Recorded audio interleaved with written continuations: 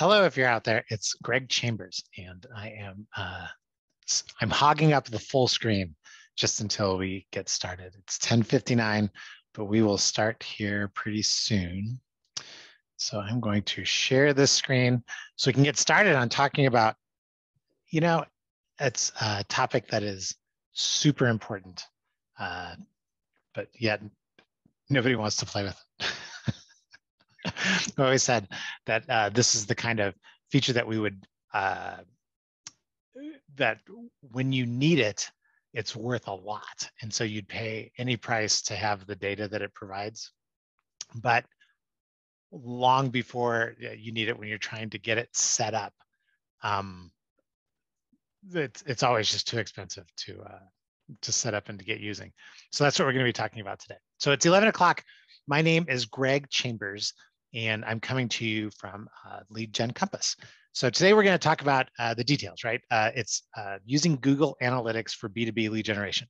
So this is a topic that is it's pretty basic, and most people that we work with already have analytics, but we bump into some pretty common problems with their analytics setups, and that leads to challenges down the road when we're trying to generate leads. So I'm going to approach this just with a clean slate, and as if I'm talking to my friend Steve, and I'm talking to Steve, and I'm going to explain to him like what analytics is and why he needs it with his business. So if you have questions, I'm flying solo today, but if you have questions, use the chat box. You can use the chat and ask the questions, and I will check it periodically. And there's also a Q&A section. So if you have any detailed questions, I'm happy to pop up our analytics. I'll use US Farm Data's analytics, and we can kind of go through there, and I can talk about if you have questions, where it is that, how I would set it up and what it is that I would be looking for as we go through it. Most of these ideas that I'm going to give you today are coming from a book I wrote called The Human Being's Guide to Business Growth. So I'm not just making this stuff up. I've actually been doing it for hundreds of companies for a long period of time. And these are the ideas that I've kind of gleaned from practice over time with a lot of different business-to-business companies. So what we'll cover today are these bits. I'm going to give you a couple of three ideas to frame our time together, this brief 30 to 40 minute foray into analytics. We'll talk about analytics. B2B lead generation is our main focus. And then I'll cover some next steps if you haven't done them already. And then we'll get into a Q&A so you can ask questions at that time. And that's usually when I'll dive into the chat box. And we'll go from there. Before we get started, though, I thought that I'd share some news that came out this summer that was interesting to us. One is, it makes perfect sense, right? The offline population has decreased substantially since 2000. So we know this, and we know, especially during the pandemic, that it really did drop. But we always saw, what was funny is that I look at that 2015 number where it's 15% of people still weren't online. And there was discussion at the time, and people would say, like, well, my CEO, like our executive team, very few of them are really online. They're just not online at all. That has changed. Like, we can say, honestly, the 7%, I have no idea who these are, who these robots are, that they are not online. It probably has to do with something with access in our society, but everybody who's able to get online in the last year and a half has gotten online. And not only are they online, they're getting really good at online. And so when we see that happen, one of the things that we apply it to is what's happening inside of B2B business, like how are sellers and buyers interacting. And Gartner puts out these reports. Gartner, the research group, puts out these reports. And one of the things that came out in one of their more recent reports, the end of last year, was how little opportunity sellers, right, the people, our regular salespeople, how little opportunity they have to influence the decision anymore, according to their research. So looking through this, it's kind of striking, right? It's we know it's happening, but it's interesting to see Gartner put actual numbers behind it and have some interview interviews that they did behind the whole thing. So that 17% that's highlighted is meeting with potential suppliers. So what are they doing? Well, when they're making decisions, they are online. And if they're online, we need to be able to, it helps, right? Just like you would ask your salespeople to keep track of their stats. Who are you calling on? How are things going? How's the pipeline looking? Analytics helps us with the pipeline, probably a little bit more before the salespeople, but as we're finding, it's that before the salesperson, before the sales tracking is taking up more and more of the buying process. So can we be where buyers are? So that really is idea number one. The first idea that we're going to frame out is what is the role of your website in your sales cycle? It's not the same for everybody, right? So since we know that buyers are using online information, right? The stats are proving this out. Do they use yours? Do they use your information? And where in the sales cycle do they use your information? If you've attended these before, you've heard me talk about, I use this little graphic, this little 80-20 Pareto principle, just broadly, where does business come from? On the right-hand side is, does it start with your buyers are out there searching? And then they come to the site form and then follow up? Or is it the other way around, where you are introducing yourself to them, some other branding effort is happening, and then they're hitting but they're talking to a human being, and then they hit the site to get more information, move through the rest of the sales cycle. That's just it's a broad cut where it's one is site first and the other one is site second or third. And based on like your use of analytics is really going to depend on where it fits into your sales cycle. And the one answer that is the wrong answer, and actually we just talked to a client the other day who gave us this, and it was basically saying our people do not use, like our buyers are not on the website at all. They're just not on the web at all. As we looked at before, we're saying that they're in the 7% then. So maybe if you're targeting farmers, I could see that. And not only farmers, but farmers of a certain age, right? So like the greatest generation farmers, maybe they're not online, but everybody else is probably online, and they're probably using online for some form of research. And where do we fit in? So I want to know where that interaction is. So before we get started, that's usually one of the questions I start to ask, is just kind of like, describe your sales process to me. And when you're describing your sales process, kind of tell me when you would expect that your buyer is looking for information that you're not providing, that a salesperson is not providing. Important information when it comes to getting the most out of analytics for lead generation. The second broad concept. So if the first broad concept is where in the sales cycle does your web presence fit in, the second one is there's a lot of people out there that are like data-driven. We data-driven decisions, data-driven decisions. One of the things that we've figured out over time is that analytics for all the information that Google and Facebook and everybody has and Apple have on all of us, it's not always, it's in the aggregate, it's pretty accurate. When it comes to individual items, it's not always so accurate. Right? I was telling somebody the story yesterday, actually, about my daughter. So my daughter's name is Abigail, and our last name is Chambers. And so Abigail Chambers, it's Ashley Chamberlain started getting some mail pieces to the household, and the mail pieces were like, you're expecting a baby's coming. And I was like, oh, this is funny. I think this is like, there's some mixed up data here, because Ashley Chamberlain, it sounds an awful lot like Abby Chambers, and who knows if there's even an Ashley Chamberlain in town. A week ago, I got some free Similac. So we're far from babies. She's far from babies, and she doesn't even live in Omaha. So the Similac, the marketing effort that is happening, this big database effort. Oftentimes when we get into the individual details, they're not as accurate as they are at the big. So when people say, we want to be data-driven in our organization, we want our marketing to be data-driven, we've got all the information, we should be data-driven now. We aim more for just data-informed. So if anybody's asking me like, oh, we're doing an email campaign and I want to know how many opens and clicks there are, I think that's the wrong information to focus on over time. Now, on the opposite end, though, I also think that being just data ignorant, like it feels like. If you're operating on gut instinct and feel, we can get a little beyond that. So if we can be data informed, I use this grid on the side, MQLs and SQLs, just as a training tool with our marketing people and with our salespeople.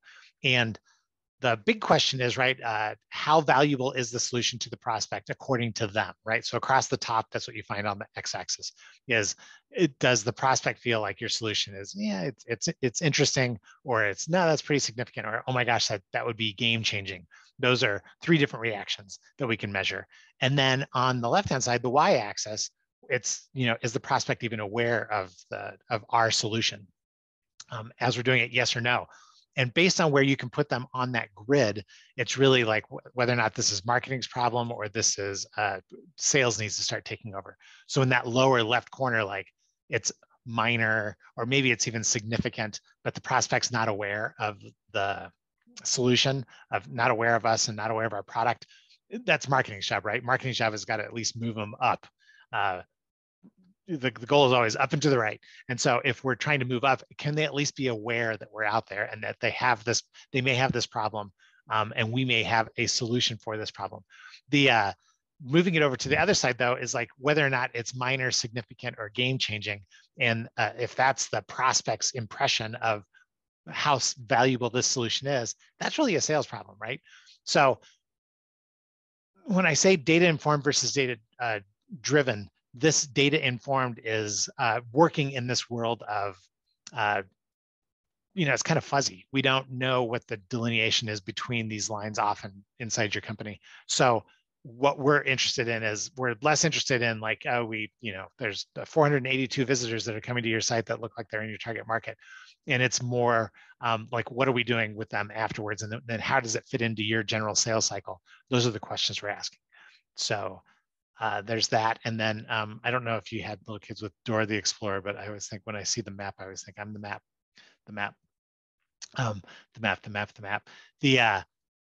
your customers' buying decisions.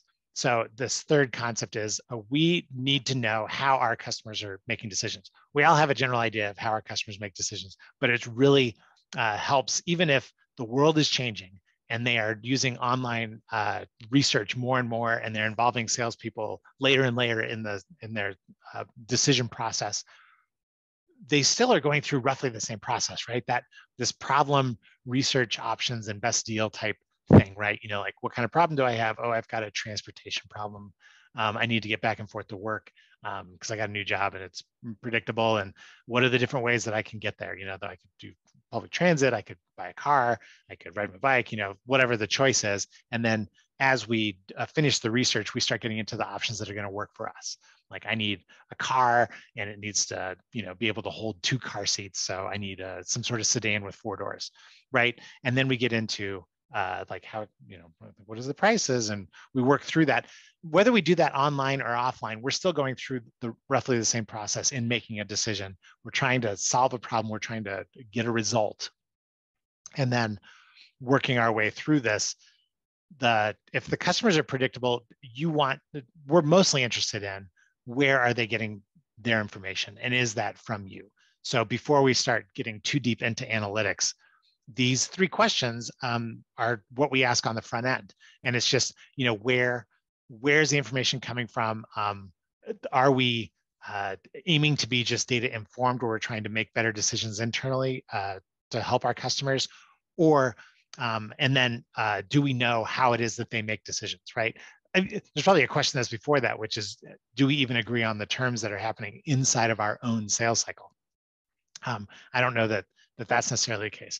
So these types of questions are, I frame these out at the beginning because reading all the stuff that's happening with AI and machine learning, and what the Google ads is trying to do, what Facebook ads is trying to do, Apple ads, what everybody's trying to do, they're like, we can help you predict where your leads are coming from. And we're getting really good at this.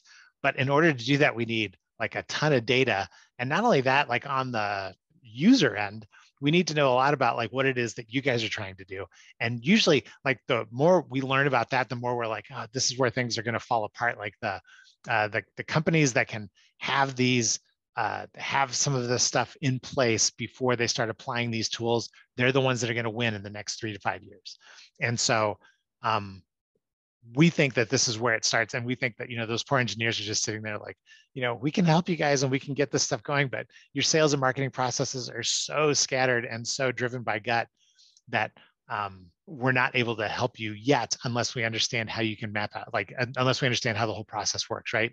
This is your internal sales process that you guys adhere to, whatever the labels are. This is my whole company agrees on it.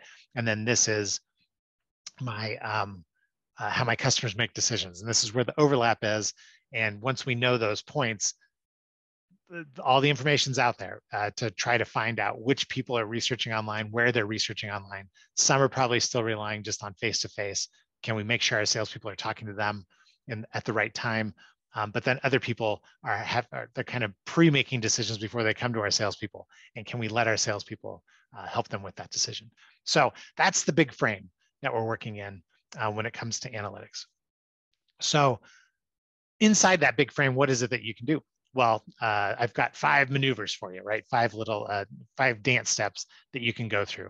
And I titled them, this time I did them all with B's. So we want to make sure that we build in analytics. We're going to broadcast analytics to everybody. We're going to balance analytics. I got to remember why I chose balance. Then we're going to break it up and then we're going to begin. So these are the 5 maneuvers I'm going to talk you through. And if you have questions, by all means, throw them into the chat box. But this is it's a pretty broad overview, and then we'll get into details if you need them. But otherwise, I'll jump back and forth between the slides here, and I've also pulled up our analytics and some of the other things, some of the other Google tools. So when I say build in, Google Analytics should be on every page. And it may seem silly to say that, but we bump into sites where Google Analytics is not installed correctly, or it's installed on just some of the sites, especially if there's we use WordPress for a blog, but then we have a different site, or we have some old things that we've piled on, or there's certain pages maybe that you don't want analytics to be on, making sure that those pages are pulled out. So we use Tag Assistant to help us with this. We generally build most of our sites inside of WordPress. And to make sure we're on every page, we just stick the Tag Assistant, which is a container that will hold analytics as well as any other little string of code that we need to put in on your site. We put that in there because what Tag Manager allows us to do, and let me grab a new share here. I will. So when you're inside of, this is inside of our US farm data. When we use Tag Manager, what it allows us to do is that we can say, there's certain triggers that we want certain pages that we want things to happen on. But we only have to install this code once onto US farm data. So US farm data is a giant site. It's got a count engine in it so that people can build counts on the different types of farmers and ranchers. So there's thousands of pages. And so to make sure that we're on every page, we put this container on every single page. But there's some of these triggers, like AdWords conversion tracking. We don't want to track that on every single page. So we might pick a particular page. But for the most part, like Bing ads conversion tracking, we just put on every single page, or our Facebook Pixel ID or Google Analytics. There's Google Analytics. We'll stick that on all pages. So we prefer that people use Tag Manager just because it's a lot less stress on the webmaster. They can install code once, and once it's recorded, it's on there. Tag Assistant, I guess I should have showed you the Tag Assistant. So I put Tag Assistant on here because this little tool, so if I turn on my Tag Assistant, it's a Chrome plugin. And if you, first you got to enable it, and then I record. When I type in, you saw all those codes that we did. So if I say US farm data.com,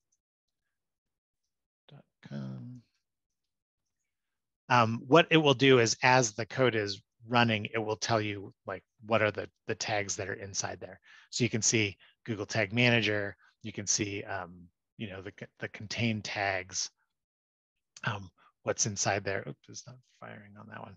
But this is the code snippet, the data layer. This is the stuff that's going on inside it, and the URLs behind it. But it's an easy way to check and see if your Google, if your stuff is working, is firing, right?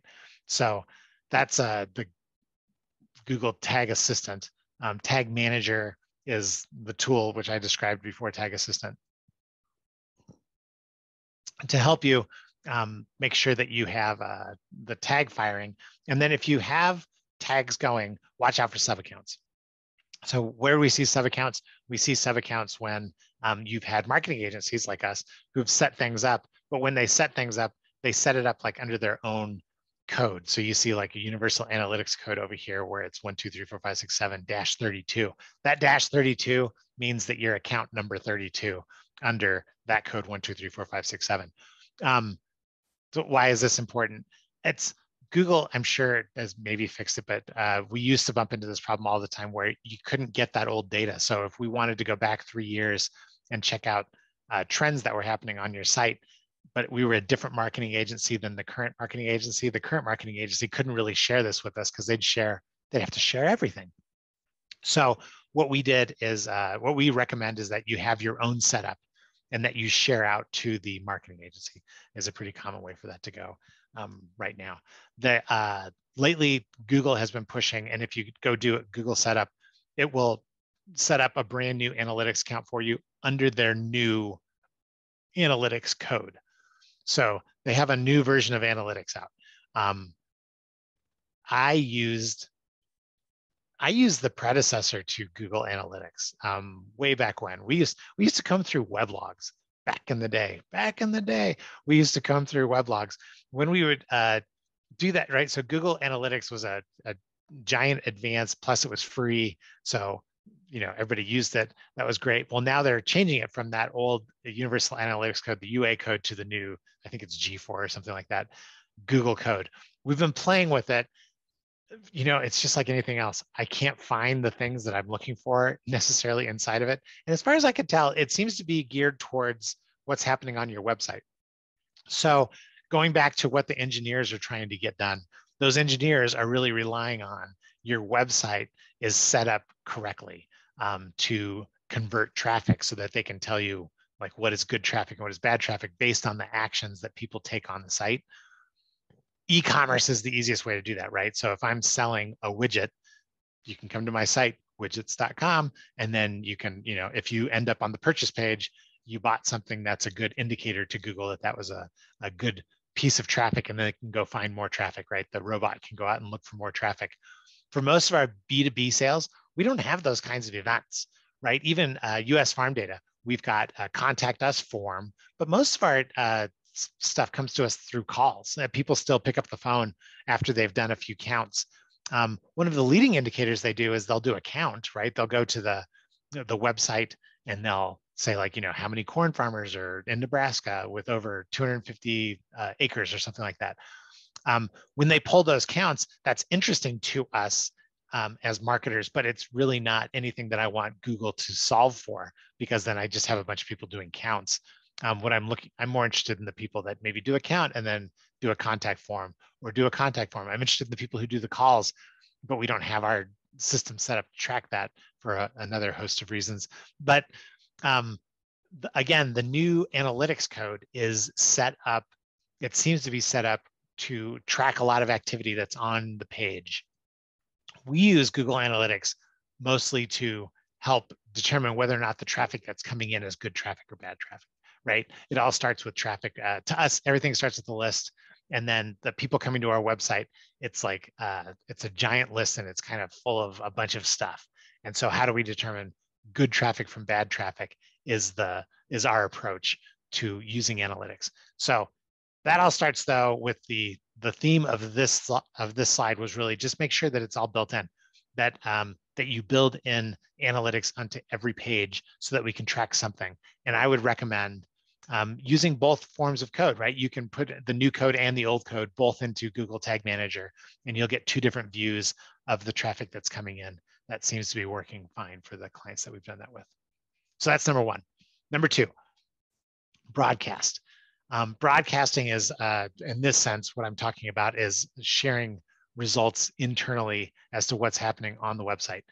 The one thing about analytics, if you've ever installed it and looked in on it, it's just got a ton of information, more information than you need, because it's really built to answer questions, right? It's not a great tool for giving you questions. It's a great tool for answering questions. As a matter of fact, the latest version, or the last year or so, the version of analytics, it's got a little like AI bot bar up on top. It's like, ask me anything, kind of, and I'll use your analytics to answer that question.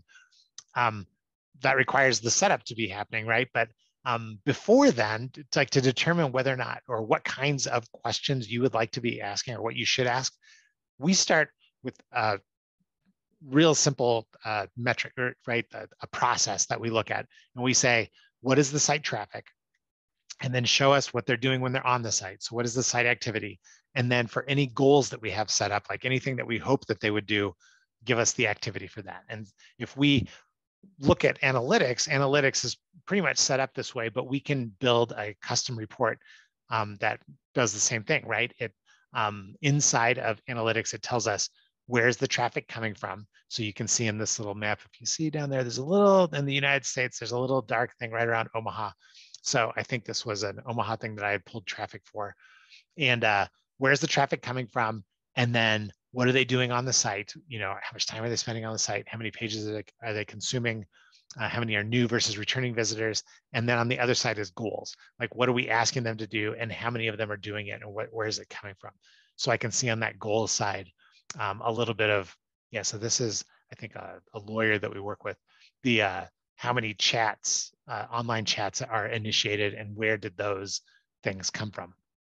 The one thing about analytics is it's more information than you've ever had about what's going on in your website, but it's not 100% of the information that is in there, right? It's not 100% accurate, I should say. Tracking breaks all the time, just between things. So, like, for instance, one of the things that we always like to look at is organic traffic, like how much traffic is coming from the search engines that match up with what people are searching for on the search engines. And we can pay for some of that traffic, but we also attract some of it organically, right? Where we don't pay for it. So the question we have is how much of that is coming in? One of the things we notice over time is that organic traffic and direct traffic moved up and down together all the time. And so as our organic traffic grows, our direct traffic grows, we started to figure out, you know what, it's somewhere in direct traffic is some of these broken pieces that are happening. So to us, organic and direct is all the same thing. Like if we can get those numbers to climb, we're doing a good job with attracting the right kind of traffic. Maybe, right? That depends on site activity. So we can get a lot of organic traffic, but we do want to see what it is they're doing on the site. And then we would love to have them accomplish certain tasks, whether it's like the US farm data site, whether it's completing a count, right? That is an indicator to us that we've found some good traffic, because they're at least curious as to how many people we have in our list, all the way to the obvious make a phone call or fill out a form kinds of things. So the first one was, what did we say? We said build it on every page. The second one is broadcast your results, share it with everybody. And so as we're talking about goals, that's really the next one. And that's, we'd like to balance the goals within what is happening inside the buyer's decision process. So let's talk about that, right? So if we've mapped our buyer's decision process, we would like to take that idea of like, where are they at? Are they more in the, like, what is this all about stage of decision making? Or are they in the, like, how exactly do I solve this bit? And we can kind of tease some of that out if we know what's going on. I'll use an example. So there was an alternative capital lender that we work with, and in there, the question was like, where does the site fit in? The site is not like, there's nobody that was looking for these guys, and you know, or at least we couldn't figure it out. So because it's a lot of it's a lot of, it depends. Like they did, for instance, one of the things they did was medical lien funding, and so inside of a medical practice, it may only be like 95% of their business is not medical lien related. So they're interested in that accounts with that 5%. And to find them, what they were searching for was kind of hard. So they use salespeople. And so the salespeople would go out and generate the business. And then the question was, what does the website do to help that? So at first, what we noticed is that the traffic would come in on the sales reps. So for instance, Greg Chambers being a sales rep has a profile on there in the bio, like the About Us. And so you could get into Greg Chambers, and then we'd see that traffic start to lift. So it was just an early indicator of, we've got 5 salespeople and they're out there banging around. And sure enough, the more they bang around, the more you see traffic to them go up as people are, who knows what they're doing, just doing research like, who is this yokel that's calling me? Who is this Greg Chambers? And so once we'd established that, and we were going back to like, how does this match up with the sales cycle? Like what was happening with the sales cycle? One of the things that we were told was that the last person to see them was the CEO, who was not this guy at the time. It was another guy, but he was the last one calling in. And so what we were like, okay, so you're kind of like the mystery guy who comes in at the very end to negotiate the final bit of the deal. And that's why there was so much traffic on his profile. Like his profile, so right, it's all the reps, but then there's also traffic on him. So we put their pictures up front and center. So it was him, and this guy was a partner, and then the CEO, and we'd put the CEO there and give them the hero status. That shot on a website is often called the hero shot, and because it makes them look like a hero, right? And so this is the hero shot of them. But the whole idea was that we were trying to build up the perception of them before they went and talked to the people that they were talking to. So the reps were in there working through this person, talking to them, and then they're like, okay, at the very end here, we need to, all deals need to be approved by the CEO. So here comes the CEO. Well, if they visited the website at all, they saw the CEO on the front page. And so that's what we were talking about, like the way, like to answering this question, like, how do we know this to be true? Like, how do we know that people are looking at the website? Well, because you guys are out there making calls, we can see traffic to the website increasing. Not only that, we can see, so-and-so is talking to more people than others when they go to and present at a workshop or present at a conference. Traffic to the site would go up, but that from that area of the country, but then also traffic to that profile. And so how do we take advantage of that? Because where does that fit into the buyer's decision process? Those are the questions that we're looking for. So when we are setting up our goals, right? So if we go back to this page and we say that we're looking at site activity and then we're trying to determine what the best goals are, the best goals are the ones that are tied into the decision process, answering this question, right? So that we're always after it, like, how do we know that this is going to fit in with what it is that we're after? So some are easy to find. Other ones like this was really not so easy, right? But this is the executive team stuck with it because they did see traffic increasing. And they knew that some of their content was getting out there, especially for people that weren't ready for the business. Sales reps are calling on them, but they're probably years away from needing their services. Plus, they didn't even know that they have the problem. So the problem's just been introduced to them. They're really early in the process. Helping them through that, that's how do we establish goals for them in analytics so that we can be better at business-to-business lead generation. So we did that. So let me pop through this. The other piece is to break up, what am I saying here? We want to separate interesting info from important information. Google gives you, your website generates a lot of interesting information. This is all interesting, but how do you know which parts are important? So in general, when describing, so now I'll talk to the marketers in the room. If you're a marketer and you're trying to describe what's going on your website to your executives, the less detailed, the better, right? So the more detailed you are, the less interesting you are inside there. And executives already know this, right? They're like, yeah, I just need broad-based things that I can make decisions on and trends that I can see. I don't need to know how the whole thing is made. One of the challenges, though, is that with analytics, it feels like we really have all this great information at our fingertips. And so if you've never heard the parable of the blind people looking at the elephant, And so there's the, 7 or 6 blind people. They're all inspecting a different part of the elephant. And, the first one up front, he's like, oh, this horn, I've got this horn, I know what this is. This has got to be a rhinoceros, feel the strength of this horn. And the person in back is like, no, I've got this tail. It's got to be a horse or something, because I got this floppy tail. And then everybody else has got their own interpretation of what it is that it is. And nobody's really getting the full picture. That happens a lot inside of analytics and when we start to dig into analytics. Last touch at trying to break advertising into silos, using funnels to drive leads. All of these things kind of add up to giving you, kind of like the blind person and the elephant, it gives you just a very small piece and doesn't give you the whole picture of what's going on. So we recommend that instead of trying to break things into smaller pieces, that you keep things, the one that you track the most is the broadest. So for instance, inbound calls. So, and I'll show you one of these coming up on a future slide, but number of calls and number of leads is way more important to us as a metric and as a let's follow this metric than traffic and how much we're paying for traffic at a particular point in time, right? We're going to aggregate all that information, and we're not going to say like, what is our Facebook traffic giving us?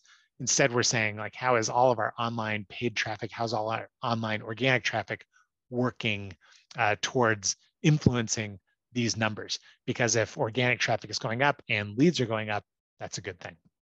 So avoid the wanting to only focus on what is super interesting and just focus on the important information is there. So the last one I have for you is begin. And this is what I was referring to in that last slide. And it's so if analytics is on the front end, I'm interested in certain types of information, right? One is leading, like can we pull any leading indicators in, because that helps us with prediction. And then what are the lagging indicators? Sales is the ultimate lagging indicator. Traffic to your site is a super leading indicator. Which one's most important? I don't know, but I want to keep track of all of them so I can see changes. And I love to see changes week to week. I love to see changes month to month, quarter to quarter, and year to year, because is there seasonality in the business? Is there this and that? You can't answer any of these questions if you don't have analytics installed and working properly. So at the very, very beginning, I was talking about how much something is worth. When you're trying to make good decisions and trying to tease information out of the data that's going to help you with some growth initiative, it is good data at that point. Good analytics having been set up is super important, because you can ask it a ton of questions and really get good stuff out of it. If you haven't set it up, right?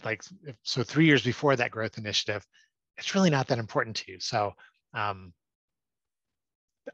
I'm saying is the way that the world is going, in the next 3 to 5 years, you will see a lot more AI and machine learning driven decisions coming your way. And the more information you have to give to the machine, the better the information it's going to spit out at you, right? The better it is going to be at being able to predict your leads. We've got an internal tool that we've been working on and trying to hone for some time now. And that's really what it's trying to do, is it's trying to discern, like a lead comes in and how quickly can the machine score it before the human can score it, because we don't want to waste their time, right? We have too many leads for the number of people. So if we can kind of brush the leads out and separate them successfully, right? Nobody wants to turn it on right away because you don't want to lose any revenue, but the goal is to get it to where it's smart enough that we can figure out how to make it work. The only way to do it is you need to be collecting information. And this isn't even the best information. Analytics isn't the best. But this report I'm showing you on the right-hand side, that's a 3-year leading indicator report that we use for US farm data. So, and the way it rolls is traffic to people who are searching, completing a search on the site, right? So like engaged traffic. So there's all traffic, engaged traffic, number of phone calls that come in on the queue, and the number of leads that make it into the system that are qualified as leads that we're going to follow up on. And so by tracking those numbers across, not any one of them shows us all that much week to week, but in the aggregate, we can start to see, like, okay, 30% growth. What it pointed out to us is if we got a big bump in traffic that also did counts, right? So good traffic on the front end, that it took about 6 months for it to show up in the leads side, but it did show up. You started to see where when you tried to pull those graphs together, the overlay would really happen. About 6 months down the road is where it started to match up, where it was kind of making sense. So we were catching people early, which was exciting to know. But then also it was probably more exciting to know that they were turning into leads, because our first experiments, we were spending a fortune on traffic. And when that traffic doesn't come in right away and turn into revenue right away, you get a little concerned. So by keeping track of all this stuff, we were able to go back and build a good business case for maybe we should be investing more over time. So the best way to do it is to start. And I have one extra thing for you that really doesn't have, it's analytics, but inside of analytics, there's a couple other tools that Google has that really do help. One is search, the search console. So the search console gives you a little information on organic traffic. It's not the best because they like to aggregate, where we love seeing those long tail terms where we can, tease out like, this is exactly what this guy is looking for and how best to answer his question. And do we have an answer for this question? Whether or not it's good traffic. That happens inside of, well, you used to be able to see it in Search Console, but now it's all shortened and aggregated, which is fine. It just means that we need to buy some traffic. So ads is when you hook all three of these things together, it really does help give you a picture of where your lead generation efforts are coming from. So at the very least, hook all those things up. Google's got another tool called Data Studio. We're not the best at using this because we pull information from too many other places. So, but I've seen people who use it successfully. I'm always jealous, but it's out there. You should play with it if you're going to play with it. And then with you've probably heard some of the things about privacy, right? With Apple cutting off our devices from being tracked, and then inside of the apps, we're not doing as much tracking and reporting. And so, yeah, it's affecting Facebook. It's affecting Snapchat released some ad dip that they've had because targeting is less robust. One of the things you can do inside of Facebook, inside of Google, is you can load your own data in. So inside of analytics, if you go into the admin tool, you will see a place where you can upload your information. Again, your customer information, your prospect information, the more you know about what's good and what's bad about it, and then stick it up into analytics, you can start building some filters and you can start figuring out who best to work with and where best to get information. So that's I told you I was going to give you 5. I threw in number 6 because as I was going through it. So let's run through these one more time real quick. Framing this conversation, we want to know about where the website, like to begin with, we always just think to ourselves, where is our online stuff? And that could be, it could be apps, it could be any tools that we use online. Where do they fit into our customer's life? And once we know that, we can start collecting the data, right? And then when we collect the data, there's a real temptation to draw straight lines through and say, like we're going to, we just want to find out exactly what our Facebook traffic is doing. It's better to be data informed, like we can see that that Facebook is having a positive or negative influence is probably a better way of using some of that data. And it's really at that level that you get the most out of it, as opposed to trying to figure out exactly what works and why. There are people in your organization that should do that, but for the most part, if you're running a marketing team, it's best to stay data informed. And then mapping a sales process internally, agreeing on terms, as well as knowing how you would describe your customer's buying decision Getting those two things working together, it's still like one of the more powerful ways to grow your business super fast. When it comes to using analytics, make sure it's building into I probably should have said built in. It's built into every single page. Share reporting internally at a high level.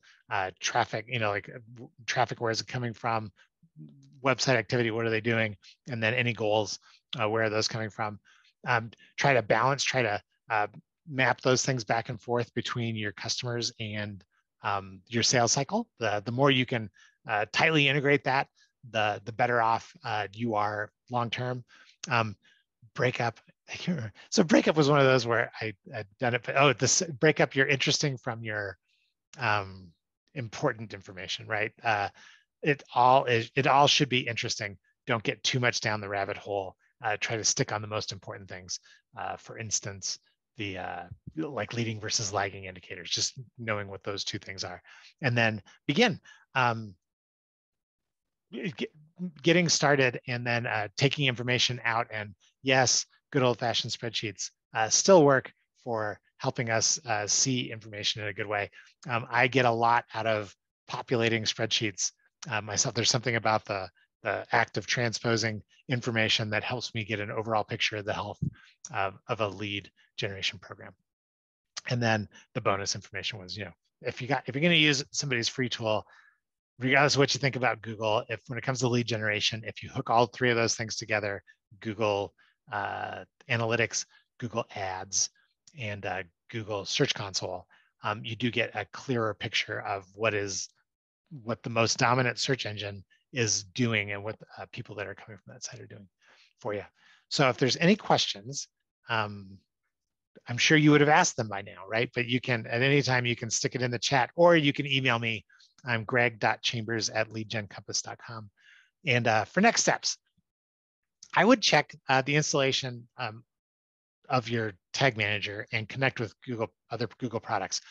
We do it all the time. I train the reps. I'm like, reps, this is the first place you start. Go look for analytics. Because if you don't see analytics, it's really hard for us to do a bunch of work. We'd rather be pleasantly surprised by somebody saying, oh, we don't use Google Analytics. We use, something, Adobe or something super great and expensive. But oftentimes what we find is people are like, the website, I'm not sure if anybody's using it. And, we hate it. We don't have anybody around who can mess with it, so we just leave it alone. Getting the Google products set up, we do a lot of just that, where it's like, let's talk again in 6 months, but first let's at least hook up your products, and then come to some sort of agreement on your internal sales cycle and customer decision process labels.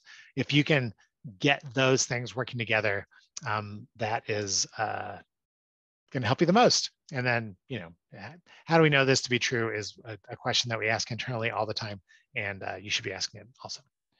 So we can help. If you can tell us what you need more of and where you are today, we can generally help. And then we can also set up measurement systems that fit your unique situations. So I hope this has been helpful. In general, the feedback we get is that it is helpful. And then once again, we'll provide the recording, get that out to you. But analytics, super boring, basic tool. It's like getting into the weight room every day. Get into the weight room every day, but make sure you're tracking what's going on. Noom, right? My wife was playing with Noom, the new app on track. It's just an analytics tool, right? You got to feed information into it, and it tells you how you're doing. Get the information so that you can get the rest of it done. Thanks for your attention. I guess I ran over today, 45 minutes, and we will talk to you soon.